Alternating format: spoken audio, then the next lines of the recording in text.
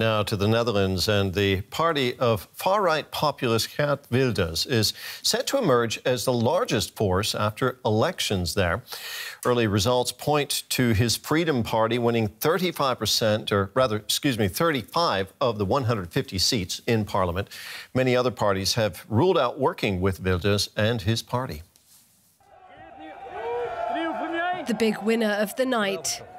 Geert Wilders celebrated coming top of the polls with his supporters.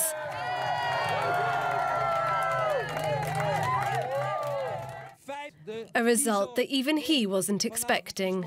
That it would be that huge was indeed also surprising for me, but a very pleasant result, of course. By far the largest party in the Dutch political establishment. So I'm very proud. At the same time, it comes with a lot of responsibility. People expect our agenda of hope, tougher asylum and immigration policy, the people getting more money to pay for their utilities and groceries. A veteran of Dutch politics, Wilders and his far-right Freedom Party call for a ban on mosques and the Quran in the Netherlands and promised to get tough on immigration. Wilders also promised a controversial referendum on the country's EU membership, dubbed Nexit. This anti-EU stance has voters of opposition parties worried about Wilders' resurgence in popularity. And my view is that he has no stature in Brussels, in Europe, and he cannot work together with other prime ministers in Europe. So it would be a disaster for the Netherlands if he would be the prime minister. Despite the win, Wilders will have a tough time to secure the job of Prime Minister.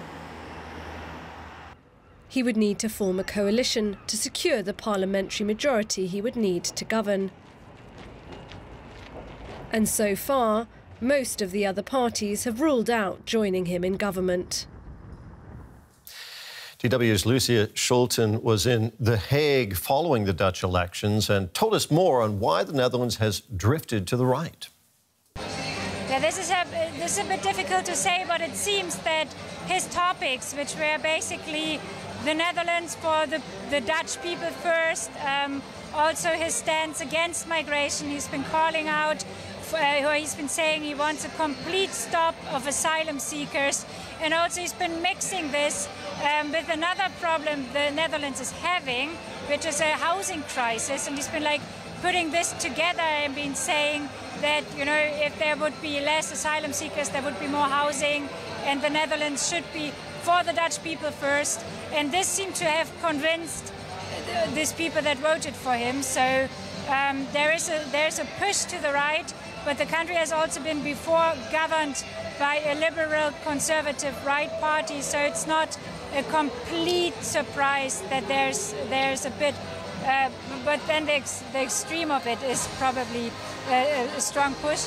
But that the country is heading more to the right, that wasn't a complete surprise.